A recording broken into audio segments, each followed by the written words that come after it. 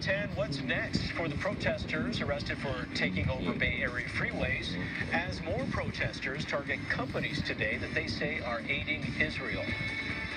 A South Bay District Attorney's change of heart, why he says he's working on resentencing inmates on death row.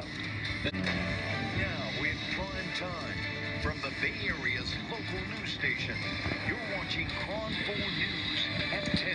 Good evening. Thanks for joining us for KRON 4 News at 10. I'm Ken Wayne. And I'm Vicki Liviakis. Boy, we sure hope for a different outcome, but the season is over tonight for the Dubs. The team losing...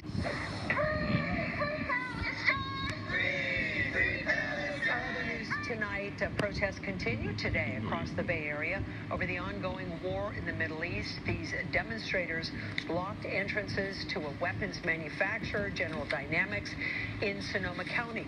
The group claims that the company builds ammunition for Israel.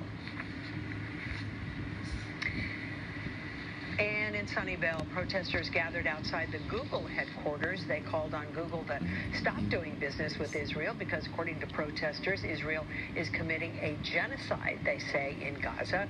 Sunnyvale police say about 80 people gathered outside Google starting at about 10:30 this morning.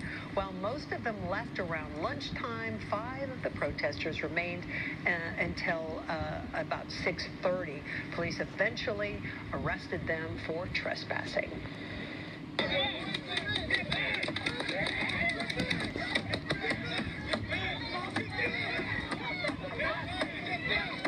Yesterday's protest at the Tesla factory in Fremont turned confrontational, with police having to fire pepper pellets at demonstrators when some of them started taking down barriers. But Fremont police say they did not make any arrests there. And take a look at this. Highway Patrol releasing this video of protesters who had their arms stuck in gallons of concrete while protesting and stopping traffic on the Nimitz Freeway in Oakland. The CHP says this is part of the reason it took so long to clear those protesters from the freeway yesterday morning. So far, there is no word on any charges that those protesters could be facing. Meantime, in San Francisco, the district attorney says her office is releasing the protesters who were arrested after blocking the Golden Gate Bridge. Our KRON 4's Grant Lotus joins us now live from the newsroom with why they're being released despite being charged. Grant.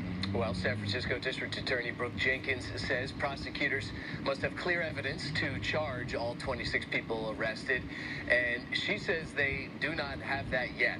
The